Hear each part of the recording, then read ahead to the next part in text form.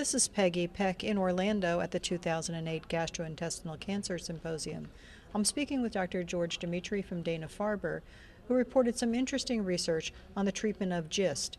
Dr. Demetri, can you describe what you are reporting here? Yes, we took samples from the original registration study for Imatinib, or Gleevec, as treatment for advanced GIST.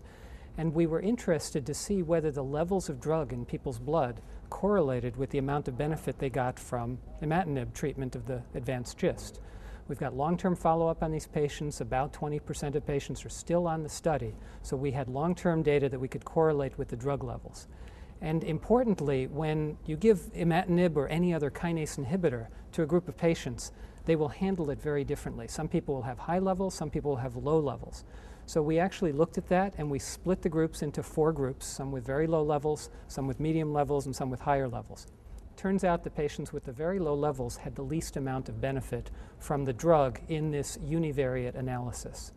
The important part about that is whether we, for years, might be underdosing people and whether we perhaps should develop a blood test to check the levels of this drug in people's blood and have more certainty that there's actually therapeutic levels in the blood.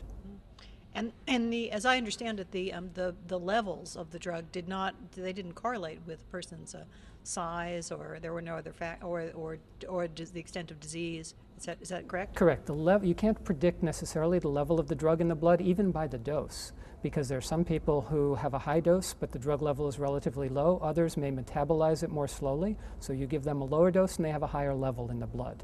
So because you can't necessarily predict that, it leads itself to something that may be a useful diagnostic test and perhaps a predictive marker of who's going to benefit from this drug. There are easy tests to do this, and in clinical work we're used to checking drug levels on certain drugs all the time. Dilantin, for example, a very common drug. We check drug levels all the time. Similar technology could be applied and has been applied in the research setting to check the level of Imatinib and its major metabolite in the blood. That could certainly be geared up to be done more broadly.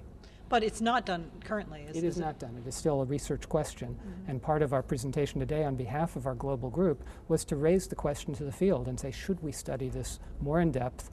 It's possible that we would have done this analysis and seen nothing at all, but in fact we saw something a bit worrisome for the patients with the lowest levels of the drug. So then the next step?